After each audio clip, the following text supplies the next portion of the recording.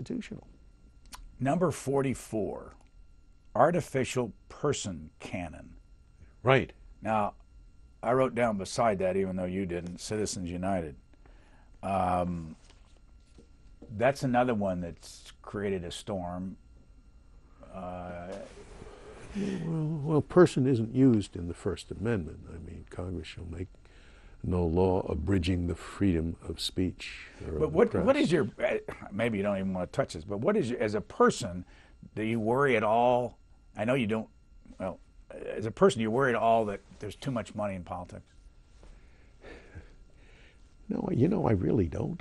I forget what the figures are, but I think we spend less on our presidential campaigns each year when there's a presidential election than the country spends on cosmetics.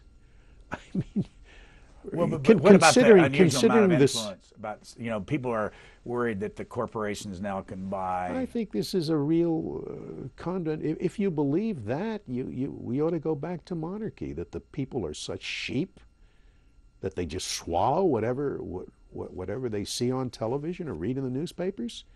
No, the premise of democracy is that people are intelligent and can discern the true from the false. At least when as the campaign laws require, you know who is speaking. You can't speak anonymously. You have to say, you know, identify the people that are. But we don't know who's the speaking in right now. You know the organization that's speaking. Not necessarily. I mean, you know, they don't have to, and you know, don't need to go into the details. But in some of this way, this money is being raised, we will never know. You may not know who contributes to the organization. You know the organization that's speaking. So that's all you need to know. You don't need to know that they're hiding behind their. Well, the press can find out, you know, who's hiding behind what.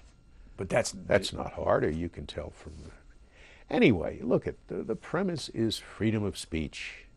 The more speech, the better. I cannot understand why. Well, and as far as Citizens United, don't forget, Citizens United was not novel. It reversed an opinion 8 years earlier that had changed the law from what the law had been in Buckley versus Vallejo. That was assumed to be the law.